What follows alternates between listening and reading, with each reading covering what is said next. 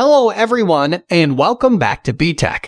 Chainlink is one of those coins that I've warned my audience about and gave them my view on why Link would be a bad investment in 2021. Last year, in March, I said Link is not worth holding throughout 2021, and it turned out to be accurate.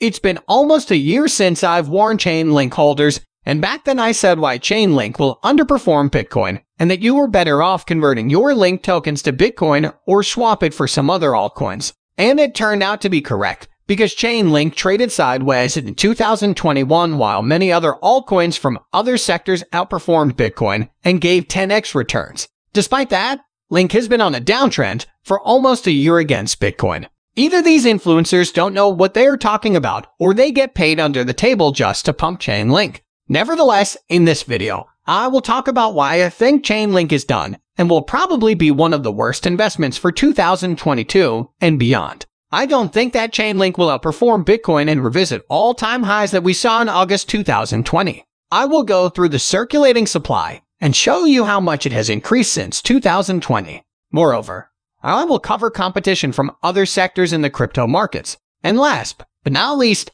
I will analyze the charts and see if it is even worth getting into a Link and hold it for the next 3 years. But before we continue further in this video, make sure to like and subscribe to the channel and check my exclusive content where you will find posts and images on weekly Bitcoin and crypto markets updates and additional content on altcoins. Now let's move on with Chainlink. It reached all-time high in early May. At that time, one Link was worth around $52. Chianlink had rank 11 back then, but has dropped down to around rank 20. And this is mostly due to the competition in crypto markets. All kinds of fighting over everyone's attention and money. So, Chainlink isn't just competing with other oracles such as Band Protocol. Link is competing with sectors like NFTs, metaverse, DeFi gaming, and scaling solutions. This means that as crypto markets evolve, new categories will emerge competing for investors and traders' money. I don't think Chainlink has handled the competition that well from other segments. Therefore, I don't think Lincoln is a good investment for 2022 and beyond. Chainlink had its glory days from 2018 to 2020, and that's when Chainlink outperformed Bitcoin, which means that if you held Link, you would have made more money than holding Bitcoin during that period of time, and between 2018 to 2020, supply did not increase. It stood still at 315 million tokens. But then as the bull market really took off, some of the locked tokens the Chainlink team holds were sold and caused supply to increase to 467 million tokens.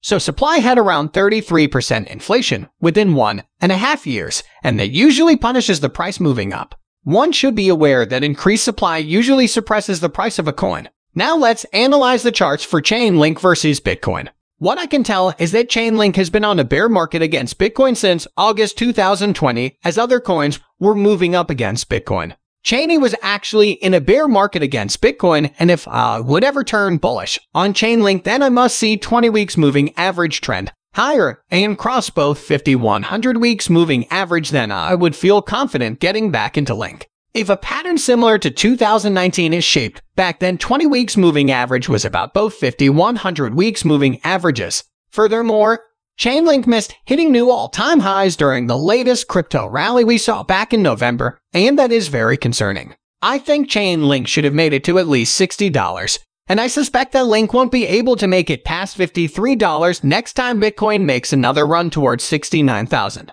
I think the main issue here is the competition.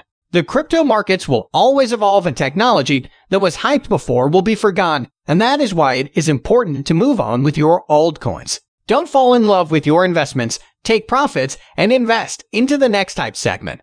Metaverse was a huge deal throughout October. November, investors and traders took their money to these coins and forgot about coins like Chainlink. This is a very important lesson to learn if you want to play the old coins game in the long run. So that's my take on Chainlink.